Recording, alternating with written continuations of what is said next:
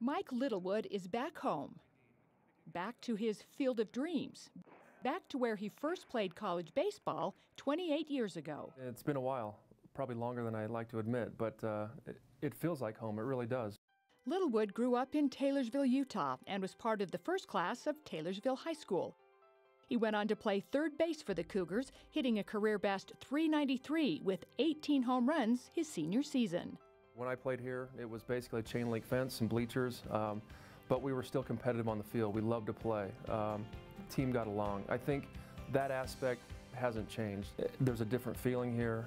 I went to school here, and you know, when you bring the spiritual side of things into it, it's just a perfect place.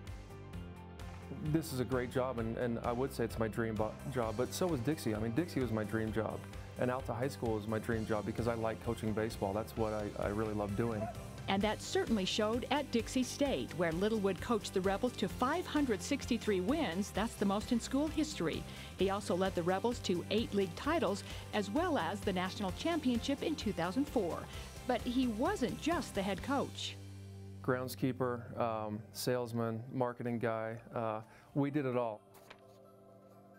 No longer a jack of all trades, Littlewood now turns his attention to turning around BYU baseball. He brings with him his entire staff from Dixie State. This is an important year for us, I think, just at BYU baseball as the whole family is concerned, just to kind of start over, build the base with our system and be really fundamentally sound and play really hard. That's what I know what people will see. Wins and losses, who knows?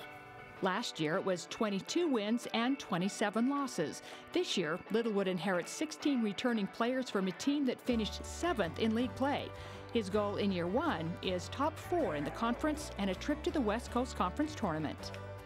We're just trying to change the culture a little bit. When you walk on the field, you need to expect to win. In my mind, if the guys go out every single day and play hard and give 100%, that's what I'm looking for this year, and the wins will come. It's not football and it's not basketball, it's just baseball. Important to him, but to the fans around here, it's kind of like, we have a baseball team? He loves baseball. He's played the game in high school. He played it at BYU, where, Dave, he said he was an average player, but he hit almost 400 in his senior season. Went on to be drafted by the Brewers in the 27th round. Said he was a very average player in the pros. Played single A for one year and then decided that was enough. Now, if Cougar basketball fans stare at him long enough, they'll go, where have I seen this guy before? And they've seen him as an official, right? That's right. 16 years as a Division I referee. He said he participated in 2 Elite Eights and that he was figuring that this might be the year he broke into the Final Four. But when he knew the BYU job was coming up and if he was going to get the job, he said there was absolutely no question about it. He would give up refereeing and would love to come back to BYU. Had to put the whistle down. That's right. He's coached at every level. I imagine T-ball as well. But he's got a challenge. This is a tough baseball league. It is a very tough baseball league. 2 ranked teams in the West Coast Conference right now, and they do have a very tough schedule. But he has coached at every level. He coached American Legion for Skyline High School, Alta High School, independent team in St. George, and then, of course, took Dixie State to the national championship, as he saw in the story. So he has a very good background, extremely motivated, very anxious, and I think he'll be very successful here.